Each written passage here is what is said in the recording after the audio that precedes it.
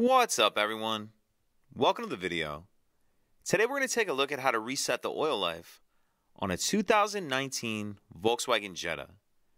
Like I said, it's a 19 Jetta in this video, but it will be the same on a few different years. And this is only going to apply to the Jettas that have the analog dash rather than the all-digital dash, and that have this button down here, this double zero button.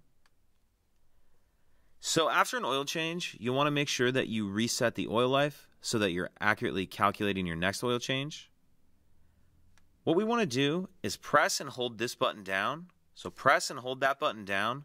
Now I'm going to turn the ignition to the on position. And I'm continuing to hold this button down.